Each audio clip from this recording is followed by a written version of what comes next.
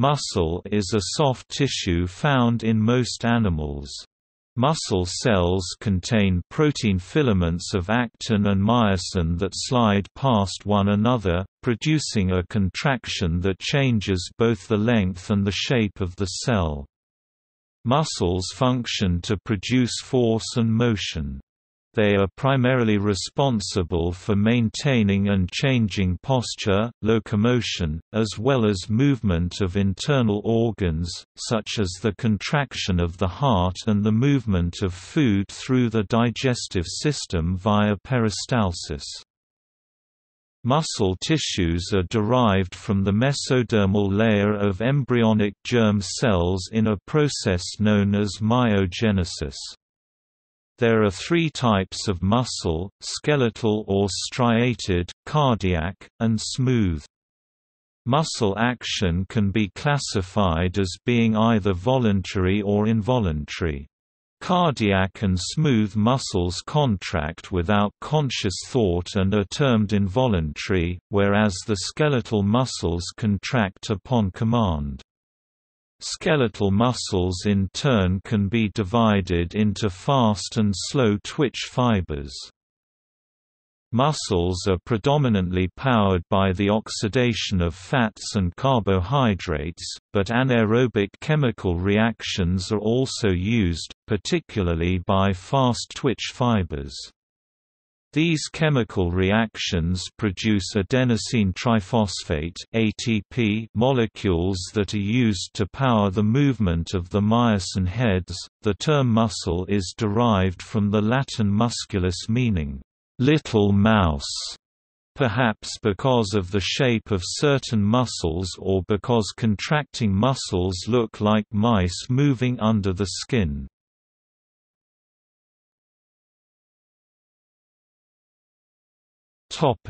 Structure.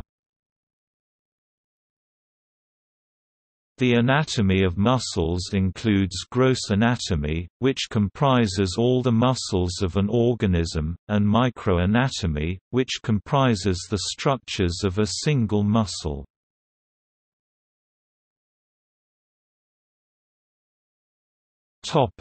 Types. Muscle tissue is a soft tissue, and is one of the four fundamental types of tissue present in animals. There are three types of muscle tissue recognized in vertebrates: skeletal muscle or voluntary muscle is anchored by tendons, or by aponeuroses at a few places, to bone and is used to affect skeletal movements such as locomotion and in maintaining posture. Though this postural control is generally maintained as an unconscious reflex, the muscles responsible react to conscious control like non-postural muscles. An average adult male is made up of 42% of skeletal muscle and an average adult female is made up of 36% as a percentage of body mass. Smooth muscle or involuntary muscle is found within the walls of organs and structures such as the esophagus, stomach, intestines, bronchi, uterus, urethra, bladder, blood vessels, and the erector pili in the skin, in which it controls erection of body hair. Unlike skeletal muscle, smooth muscle is not under conscious control. Cardiac muscle, myocardium, is also an involuntary muscle, but is more akin in structure to skeletal muscle, and is found only in the heart. Cardiac and skeletal muscles are striated in that they contain sarcomeres that are packed into highly regular arrangements of bundles. The myofibrils of smooth muscle cells are not arranged in sarcomeres and so are not striated. While the sarcomeres in skeletal muscles are arranged in regular, parallel bundles, cardiac muscle sarcomeres connect at branching, irregular angles, called intercalated discs.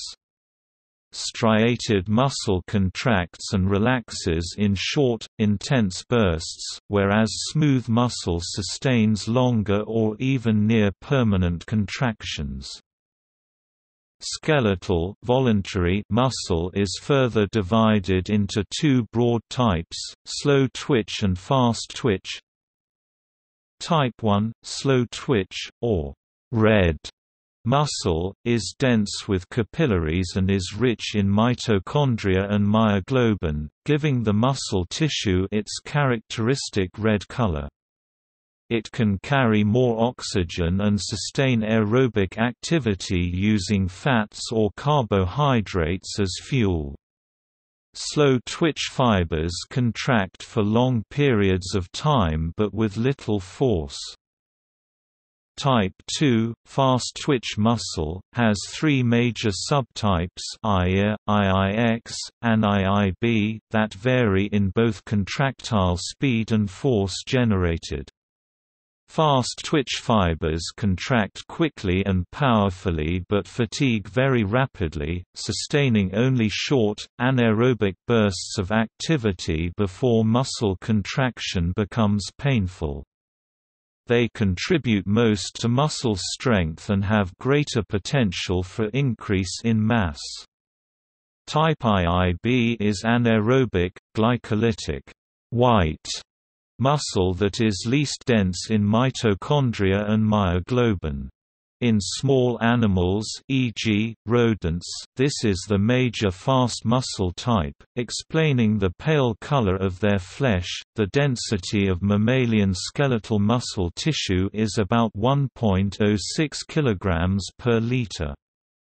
This can be contrasted with the density of adipose tissue fat, which is 0.9196 kg per liter. This makes muscle tissue approximately 15% denser than fat tissue.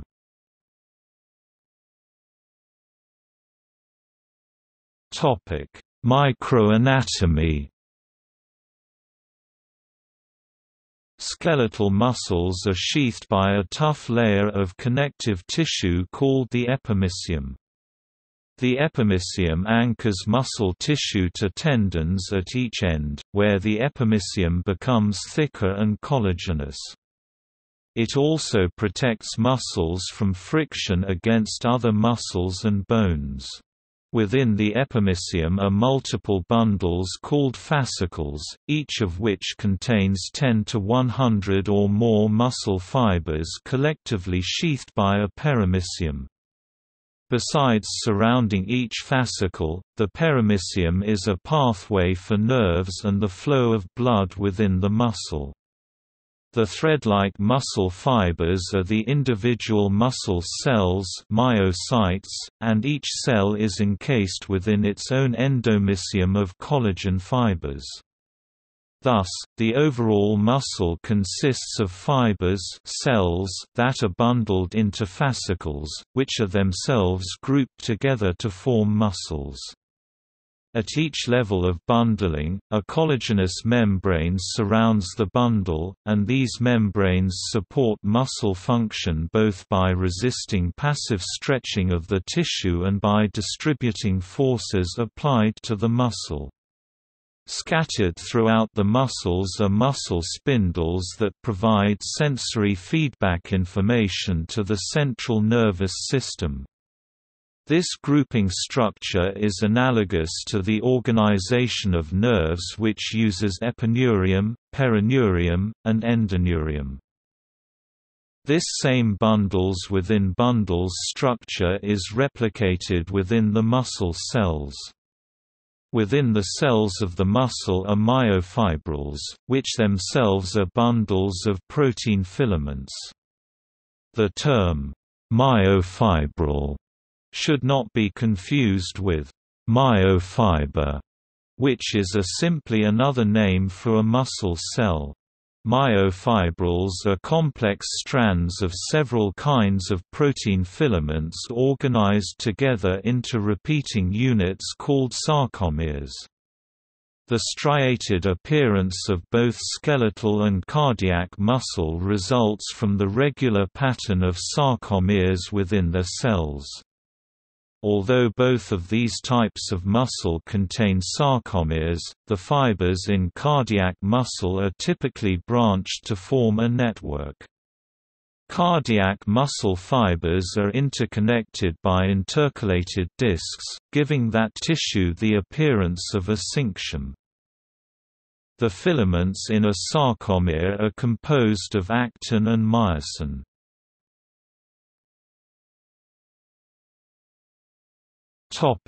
Gross anatomy. The gross anatomy of a muscle is the most important indicator of its role in the body. There is an important distinction seen between pinnate muscles and other muscles. In most muscles, all the fibers are oriented in the same direction, running in a line from the origin to the insertion. However, in pinnate muscles, the individual fibers are oriented at an angle relative to the line of action, attaching to the origin and insertion tendons at each end. Because the contracting fibers are pulling at an angle to the overall action of the muscle, the change in length is smaller, but this same orientation allows for more fibers, thus more force, in a muscle of a given size. Pinnate muscles are usually found where their length change is less important than maximum force, such as the rectus femoris. Skeletal muscle is arranged in discrete muscles, an example of which is the biceps brachii biceps. The tough, fibrous epimysium of skeletal muscle is both connected to and continuous with the tendons. In turn, the tendons connect to the periosteum layer surrounding the bones, permitting the transfer of force from the muscles to the skeleton. Together, these fibrous layers, along with tendons and ligaments, constitute the deep fascia of the body.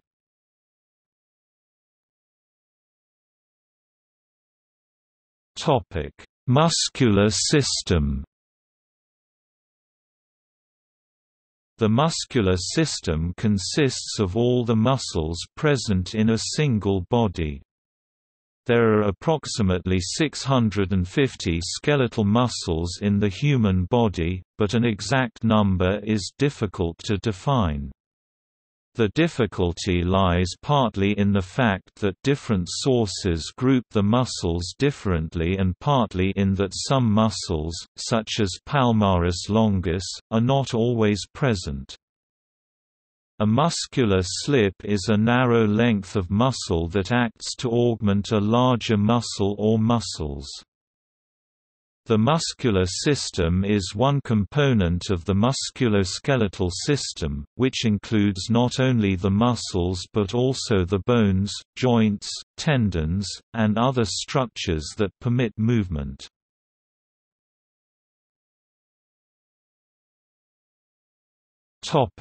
Development.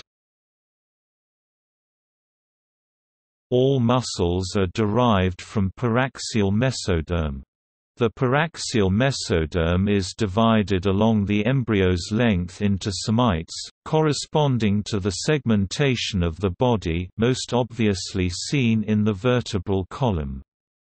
Each somite has three divisions: sclerotum, which forms vertebrae, dermatome, which forms skin, and myotome, which forms muscle. The myotome is divided into two sections, the epimere and hypomere, which form epaxial and hypaxial muscles, respectively. The only epaxial muscles in humans are the erector spinae and small intervertebral muscles, and are innervated by the dorsal rami of the spinal nerves. All other muscles, including those of the limbs, are hypaxial, and innervated by the ventral rami of the spinal nerves. During development, myoblasts, muscle progenitor cells, either remain in the somite to form muscles associated with the vertebral column or migrate out into the body to form all other muscles. Myoblast migration is preceded by the formation of connective tissue frameworks, usually formed from the somatic lateral plate mesoderm. Myoblasts follow chemical signals to the appropriate locations, where they fuse into elongate skeletal muscle cells.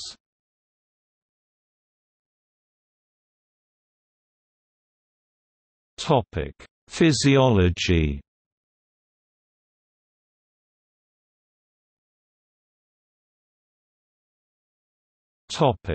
Contraction. The three types of muscle, skeletal, cardiac and smooth, have significant differences. However, all three use the movement of actin against myosin to create contraction.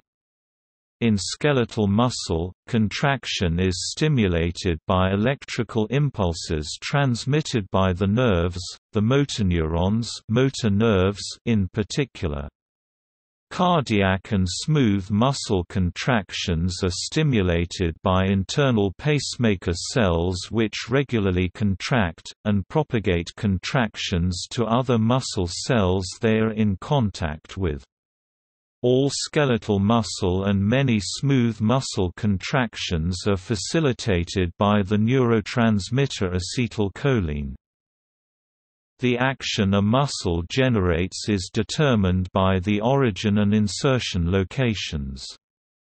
The cross-sectional area of a muscle rather than volume or length determines the amount of force it can generate by defining the number of sarcomeres, which can operate in parallel. Each skeletal muscle contains long units called myofibrils, and each myofibril is a chain of sarcomeres. Since contraction occurs at the same time for all connected sarcomeres in a muscle's cell, these chains of sarcomeres shorten together, thus shortening the muscle fiber, resulting in overall length change. The amount of force applied to the external environment is determined by lever mechanics, specifically the ratio of in-lever to out-lever. For example, moving the insertion point of the biceps more distally on the radius farther from the joint of rotation would increase the force generated during flexion and, as a result, the maximum weight lifted in this movement, but decrease the maximum speed of flexion. Moving the insertion point proximally, closer to the joint of rotation, would result in decreased force but increased velocity. This can be most easily seen by comparing the limb of a mole to a horse. In the former, the insertion point is positioned to maximize force for digging, while in the latter, the insertion point is positioned to maximize speed for running.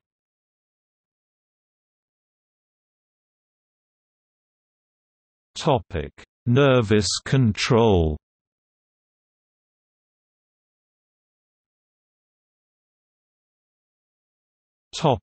Muscle movement.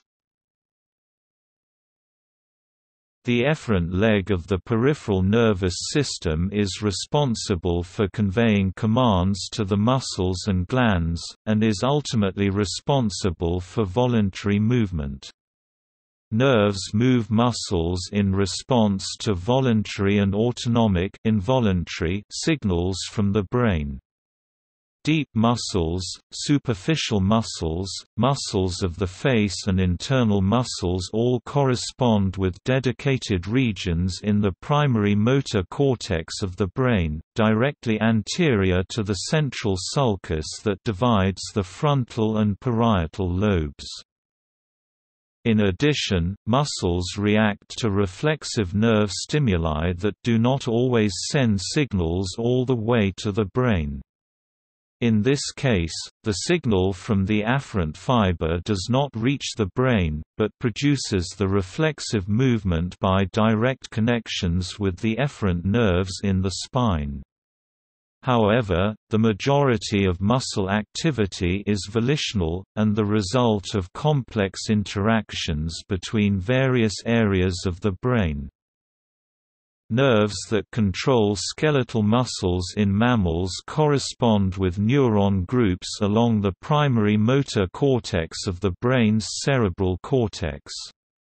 Commands are routed through the basal ganglia and are modified by input from the cerebellum before being relayed through the pyramidal tract to the spinal cord and from there to the motor end plate at the muscles. Along the way, feedback, such as that of the extrapyramidal system, contribute signals to influence muscle tone and response. Deeper muscles such as those involved in posture often are controlled from nuclei in the brain stem and basal ganglia.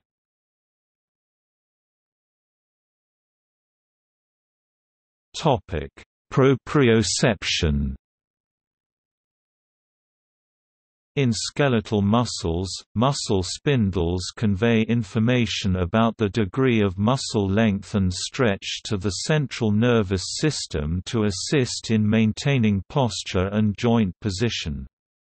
The sense of where our bodies are in space is called proprioception, the perception of body awareness, the unconscious awareness of where the various regions of the body are located at any one time. Several areas in the brain coordinate movement and position with the feedback information gained from proprioception. The cerebellum and red nucleus in particular continuously sample position against movement and make minor corrections to assure smooth motion.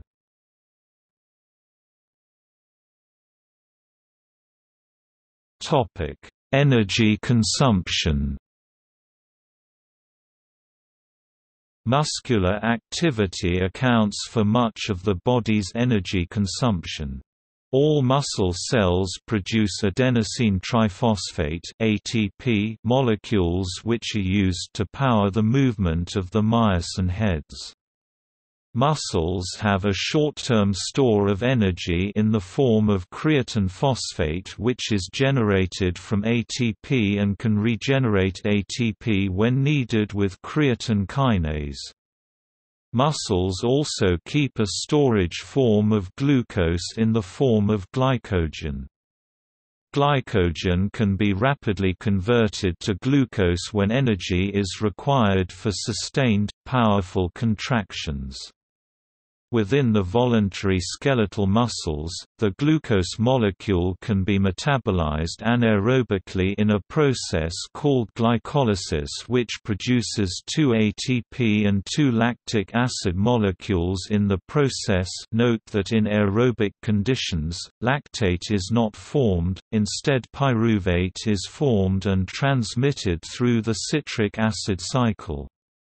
Muscle cells also contain globules of fat, which are used for energy during aerobic exercise. The aerobic energy systems take longer to produce the ATP and reach peak efficiency, and requires many more biochemical steps, but produces significantly more ATP than anaerobic glycolysis.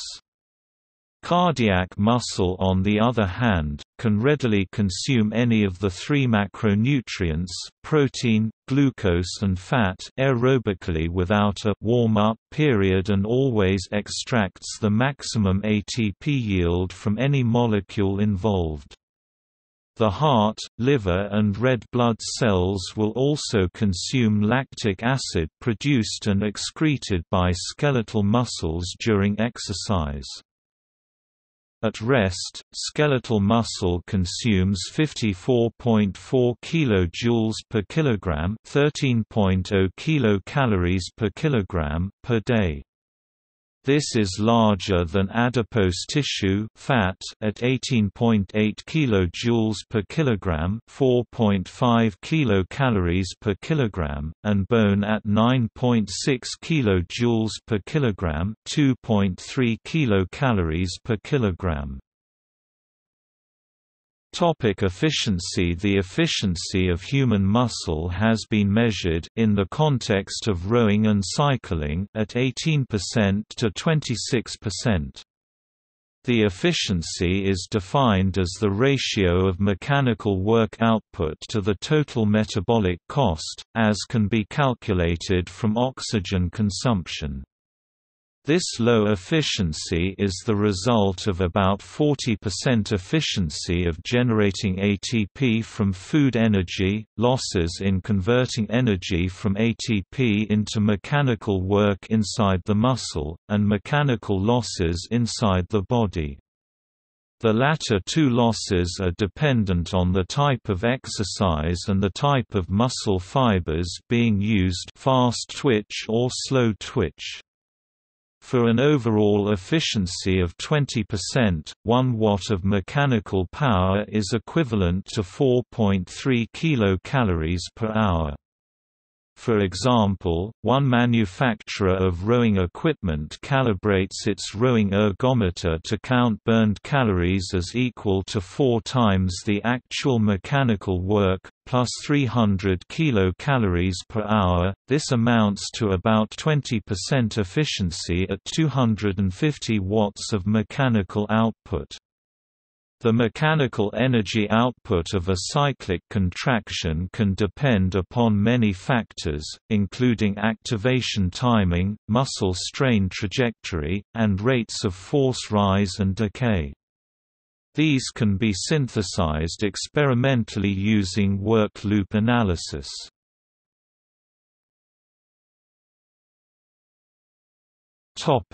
Strength.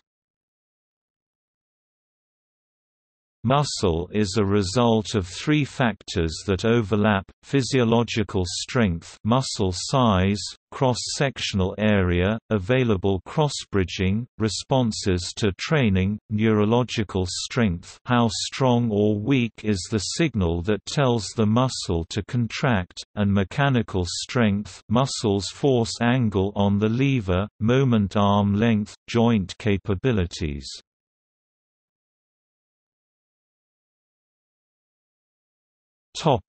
Physiological strength. Vertebrate muscle typically produces approximately 25 to 33 N (5.6 to 7.4 lbf) of force per square centimeter of muscle cross-sectional area when isometric and at optimal length. Some invertebrate muscles, such as in crab claws, have much longer sarcomeres than vertebrates, resulting in many more sites for actin and myosin to bind and thus much greater force per square centimeter at the cost of much slower speed. The force generated by a contraction can be measured non-invasively using either mechanomyography or phenomyography, be measured in vivo using tendon strain if a prominent tendon is present, or be measured directly using more invasive methods. The strength of any given muscle, in terms of force exerted on the skeleton, depends upon length, shortening speed, cross-sectional area, pennation, sarcomere length, myosin isoforms, and neural activation of motor units. Significant reductions in muscle strength can indicate underlying pathology, with the chart at right used as a guide.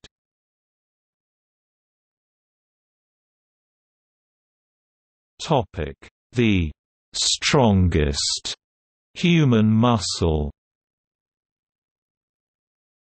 Since three factors affect muscular strength simultaneously and muscles never work individually, it is misleading to compare strength in individual muscles, and state that one is the strongest. But below are several muscles whose strength is noteworthy for different reasons. In ordinary parlance, muscular strength usually refers to the ability to exert a force on an external object, for example, lifting a weight. By this definition, the masseter or jaw muscle is the strongest. The 1992 Guinness Book of Records records the achievement of a bite strength of 4,337 N (975 lbf) for 2 seconds. What distinguishes the masseter is not anything special about the muscle itself, but its advantage in working against a much shorter lever arm than other muscles. If strength refers to the force exerted by the muscle itself, e.g., on the place where it inserts into a bone, then the strongest muscles are those with the largest cross-sectional area. This is because the tension exerted by an individual skeletal muscle fiber does not vary much. Each fiber can exert a force on the order of 0.3 micronewton. By this definition, the strongest muscle of the body is usually said to be the quadriceps femoris or the gluteus maximus. Because muscle strength is determined by cross-sectional area, a shorter muscle will be stronger, pound for pound, i.e., by weight, than a longer muscle of the same cross-sectional area. The myometrial layer of the uterus may be the strongest muscle by weight in the female human body. At the time when an infant is delivered, the entire human uterus weighs about 1.1 kilograms, 40 ounces. During childbirth, the uterus exerts 100 to 400 N (25 to 100 lbf) of downward force with each contraction. The external muscles of the eye are conspicuously large and strong in relation to the small size and weight of the eyeball. It is frequently said that they are the strongest muscles for the job they have to do, and are sometimes claimed to be 100 times stronger than they need to be. However, eye movements, particularly saccades used on facial scanning and reading, do require high-speed movements, and eye muscles are exercised nightly during rapid eye movement sleep. The statement that, "the tongue is the strongest muscle in the body," appears frequently in lists of surprising facts, but it is difficult to find any definition of strength that would make this statement true. Note that the tongue consists of 8 muscles, not 1. The heart has a claim to being the muscle that performs the largest quantity of physical work in the course of a lifetime. Estimates of the power output of the human heart range from 1 to 5 watts. This is much less than the maximum power output of other muscles. For example, the quadriceps can produce over 100 watts, but only for a few minutes. The heart does its work continuously over an entire lifetime without pause, and thus does outwork other muscles.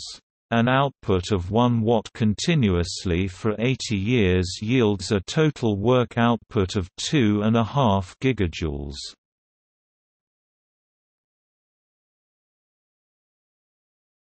Topic: Exercise. Exercise is often recommended as a means of improving motor skills, fitness, muscle and bone strength, and joint function. Exercise has several effects upon muscles, connective tissue, bone, and the nerves that stimulate the muscles. One such effect is muscle hypertrophy, an increase in size. This is used in bodybuilding. Various exercises require a predominance of certain muscle fiber utilization over another. Aerobic exercise involves long, low levels of exertion in which the muscles are used at well below their maximal contraction strength for long periods of time, the most classic example being the marathon. Aerobic events, which rely primarily on the aerobic with oxygen system, use a higher percentage of type 1 or slow twitch muscle fibers, consume a mixture of fat, protein and carbohydrates for energy, consume large amounts of oxygen and produce little lactic acid. Anaerobic exercise involves short bursts of higher intensity contractions at a much greater percentage of their maximum contraction strength. Examples of anaerobic exercise include sprinting and weightlifting. The anaerobic energy delivery system uses predominantly type 2 or fast-twitch muscle fibers, relies mainly on ATP or glucose for fuel, consumes relatively little oxygen, protein and fat, produces large amounts of lactic acid and cannot be sustained for as long a period as aerobic exercise. Many exercises are partially aerobic and partially anaerobic, for example, soccer and rock climbing involve a combination of both. The presence of lactic acid has an inhibitory effect on ATP generation within the muscle, though not producing fatigue. It can inhibit or even stop performance if the intracellular concentration becomes too high. However, long-term training causes neovascularization within the muscle, increasing the ability to move waste products out of the muscles and maintain contraction. Once moved out of muscles with high concentrations within the sarcomere, lactic acid can be used by other muscles or body tissues as a source of energy, or transported to the liver where it is converted back to pyruvate. In addition to increasing the level of lactic acid, strenuous exercise causes the loss of potassium ions in muscle and causing an increase in potassium ion concentrations close to the muscle fibers, in the interstitium. Acidification by lactic acid may allow recovery of force so that acidosis may protect against fatigue rather than being a cause of fatigue. Delayed onset muscle soreness is pain or discomfort that may be felt 1 to 3 days after exercising and generally subsides 2 to 3 days later. Once thought to be caused by lactic acid buildup, a more recent theory is that it is caused by tiny tears in the muscle fibers caused by eccentric contraction, or unaccustomed training levels. Since lactic acid disperses fairly rapidly, it could not explain pain experienced days after exercise.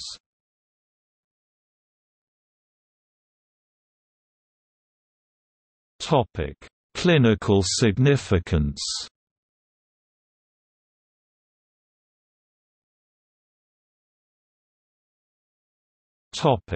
Hypertrophy.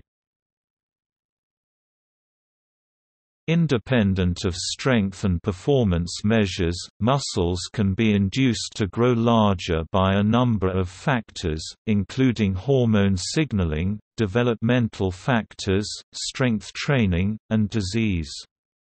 Contrary to popular belief, the number of muscle fibers cannot be increased through exercise. Instead, muscles grow larger through a combination of muscle cell growth as new protein filaments are added along with additional mass provided by undifferentiated satellite cells alongside the existing muscle cells. Biological factors such as age and hormone levels can affect muscle hypertrophy.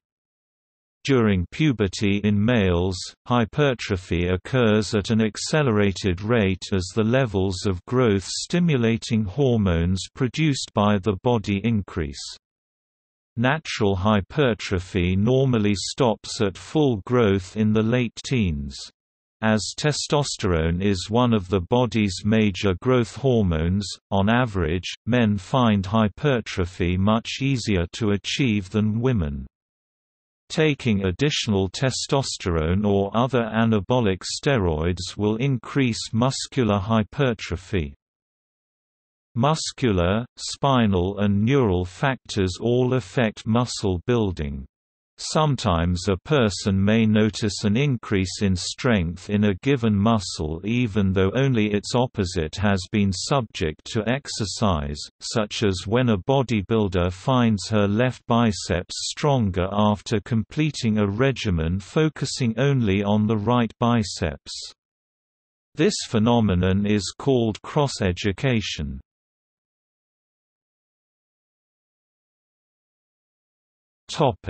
Atrophy.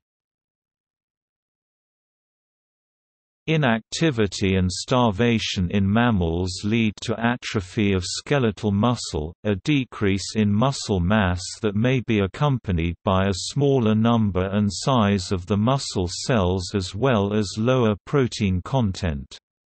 Muscle atrophy may also result from the natural aging process or from disease. In humans, prolonged periods of immobilization, as in the cases of bed rest or astronauts flying in space, are known to result in muscle weakening and atrophy. Atrophy is of particular interest to the manned spaceflight community, because the weightlessness experienced in spaceflight results is a loss of as much as 30% of mass in some muscles. Such consequences are also noted in small hibernating mammals like the golden-mantled ground squirrels and brown bats. During aging, there is a gradual decrease in the ability to maintain skeletal muscle function and mass, known as sarcopenia. The exact cause of sarcopenia is unknown, but it may be due to a combination of the gradual failure in the satellite cells that help to regenerate skeletal muscle fibers, and a decrease in sensitivity to or the availability of critical secreted growth factors that are necessary to maintain muscle mass and satellite cell survival. Sarcopenia is a normal aspect of aging, and is not actually a disease state yet can be linked to many injuries in the elderly population as well as decreasing quality of life. There are also many diseases and conditions that cause muscle atrophy. Examples include cancer and AIDS, which induce a body wasting syndrome called cachexia. Other syndromes or conditions that can induce skeletal muscle atrophy are congestive heart disease and some diseases of the liver.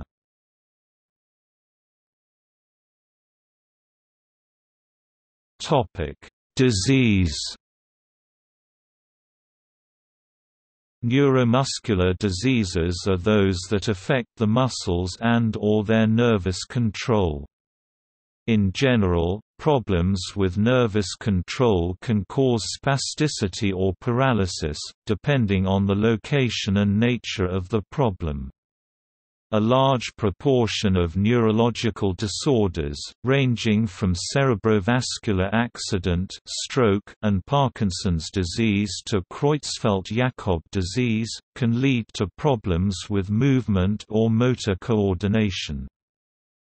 Symptoms of muscle diseases may include weakness, spasticity, myoclonus and myalgia. Diagnostic procedures that may reveal muscular disorders include testing creatine kinase levels in the blood and electromyography, measuring electrical activity in muscles. In some cases, muscle biopsy may be done to identify a myopathy, as well as genetic testing to identify DNA abnormalities associated with specific myopathies and dystrophies. A non-invasive elastography technique that measures muscle noise is undergoing experimentation to provide a way of monitoring neuromuscular disease. The sound produced by a muscle comes from the shortening of actomyosin filaments along the axis of the muscle. During contraction, the muscle shortens along its longitudinal axis and expands across the transverse axis, producing vibrations at the surface.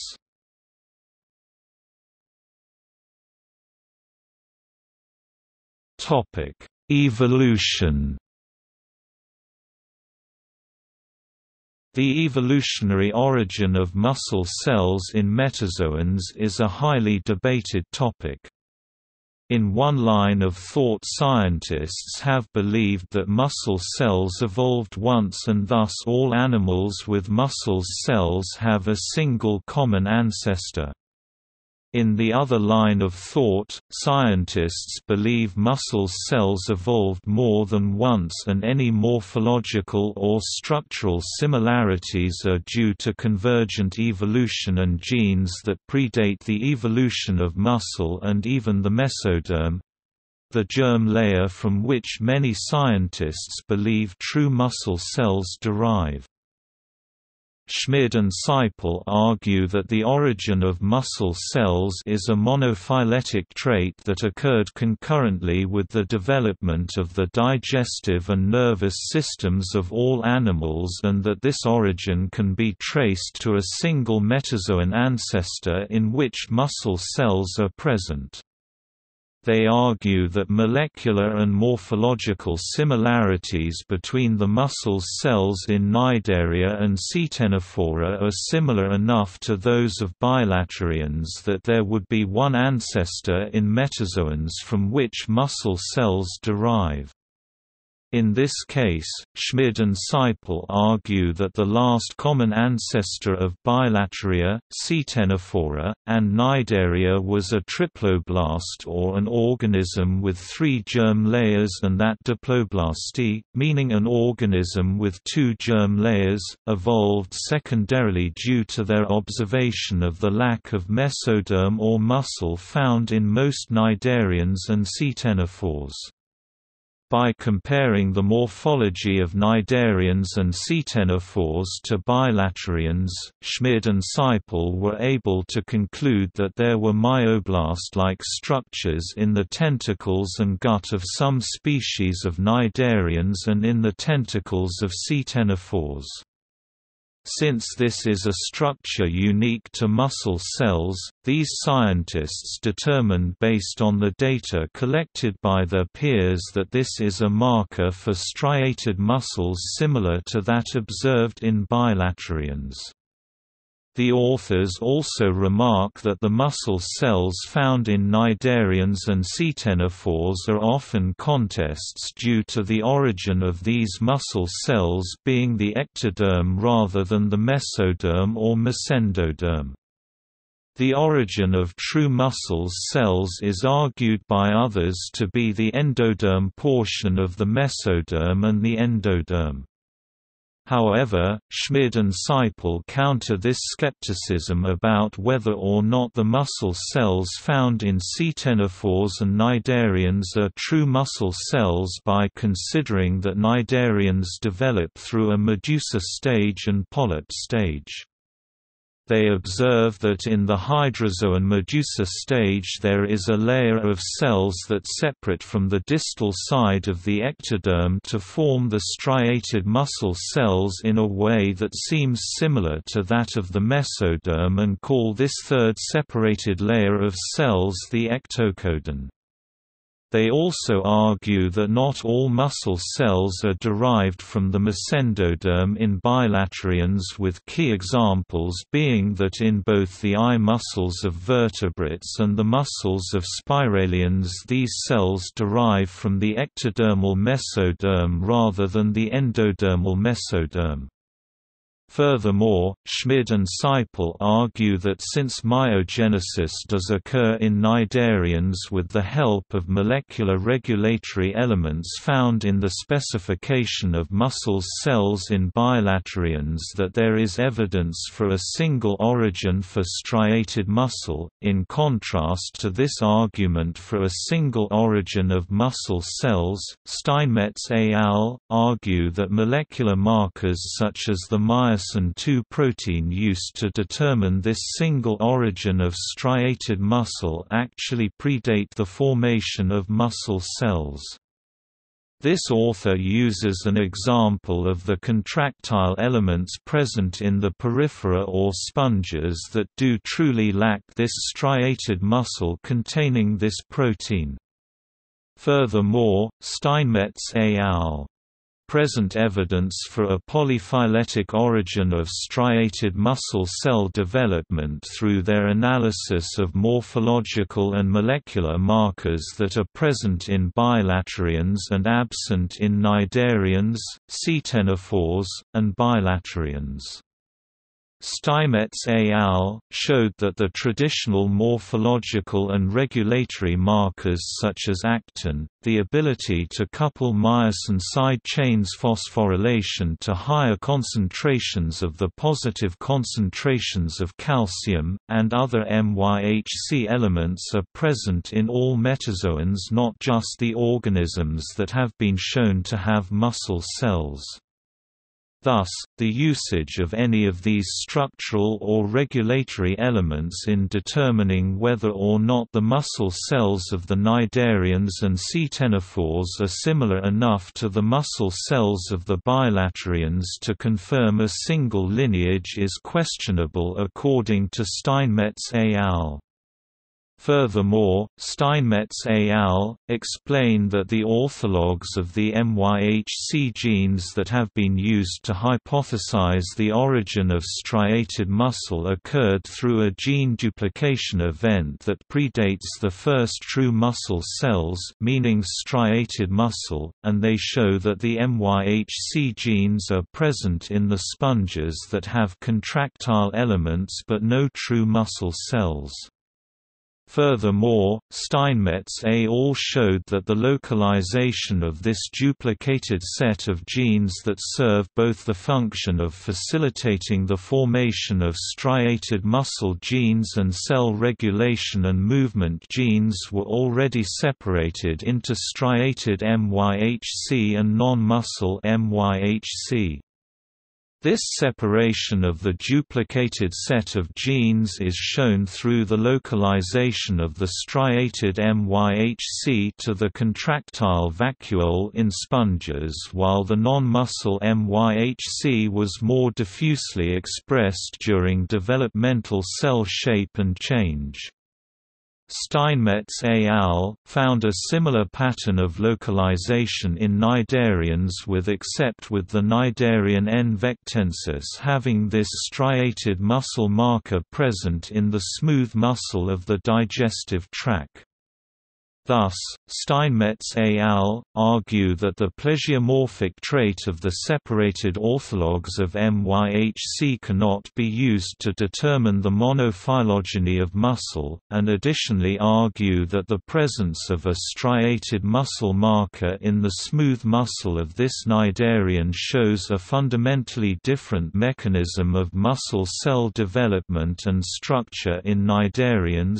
Steinmetz et al. Continue to argue for multiple origins of striated muscle in the metazoans by explaining that a key set of genes used to form the troponin complex for muscle regulation and formation in bilaterians is missing from the cnidarians and ctenophores, and of 47 structural and regulatory proteins observed, Steinmetz et al. Were not able to find even on unique striated muscle muscle cell protein that was expressed in both cnidarians and bilaterians.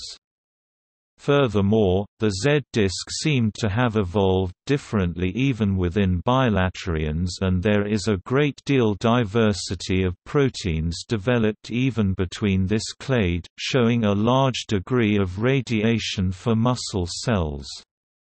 Through this divergence of the Z-disc, Steinmetz et al. Argue that there are only 4 common protein components that were present in all bilaterians' muscle ancestors, and that of these for necessary Z-disc components only an actin protein that they have already argued is an uninformative marker through its plesiomorphic state is present in cnidarians. Through further molecular marker testing, Steinmetz et al. Observe that non-bilaterians lack many regulatory and structural components necessary for bilaterians' muscle formation and do not find any unique set of proteins to both bilaterians and cnidarians and ctenophores that are not present in earlier, more primitive animals such as the sponges and amoebozoans. Through this analysis, the authors conclude that due to the lack of elements that bilaterians' muscles are dependent on for structure and usage, non-bilaterian muscles must be of a different origin with a different set regulatory and structural proteins. In another take on the argument, Andricu and Arnone use the newly available data on gene regulatory networks to look at how the hierarchy of genes and morphogens and other mechanism of tissue specification diverge and are similar among early deuterostomes and protostomes. By understanding not only what genes are present in all bilaterians but also the time and place of deployment of these genes, Andricu and Arnone discuss a deeper understanding of the evolution of myogenesis. In their paper, Andricu and Arnone argue that to truly understand the evolution of muscle cells, the function of transcriptional regulators must be understood in the context of other external and internal interactions. Through their analysis, Andricu and Arnone found that there were conserved orthologs of the gene regulatory network in both invertebrate bilaterians and in cnidarians. They argue that having this common, general regulatory circuit allowed for a high degree of divergence from a single well-functioning network. Andricu and Arnone found that the orthologs of genes found in vertebrates had been changed through different types of structural mutations in the invertebrate deuterostomes and protostomes, and they argue that these structural changes in the genes allowed for a large divergence of muscle function and muscle formation in these species. Andricu and Arnone were able to recognize not only any difference due to mutation in the genes found in vertebrates and invertebrates but also the integration of species-specific genes that could also cause divergence from the original gene regulatory network function. Thus, although a common muscle patterning system has been determined, they argue that this could be due to a more ancestral gene regulatory network being coopted several times across lineages with additional genes and mutations causing very divergent development of muscles. Thus it seems that myogenic patterning framework may be an ancestral trait. However, Andricu and Arnone explain that the basic muscle patterning structure must also be considered in combination with the cis regulatory elements present at different times during development. In contrast with the high level of gene family apparatuses structure, Andricu and Arnone found that the cis regulatory elements were not well conserved both in time and place in the network, which could show a large degree of divergence in the formation of muscle cells. Through this analysis, it seems that the myogenic GRN is an ancestral GRN with actual changes in myogenic function and structure possibly being linked to later coups of genes at different times and places. Evolutionarily, specialized forms of skeletal and cardiac muscles predated the divergence of the vertebrate arthropod evolutionary line.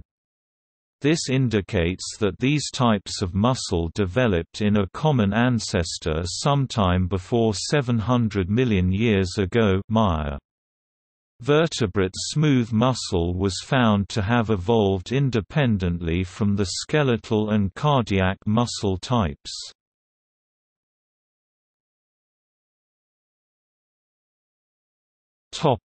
See also: electroactive polymers, materials that behave like muscles, used in robotics research. Hand strength. Meat. Muscle memory. Myotomy. Preflexes. Romert's law, pertaining to muscle fatigue.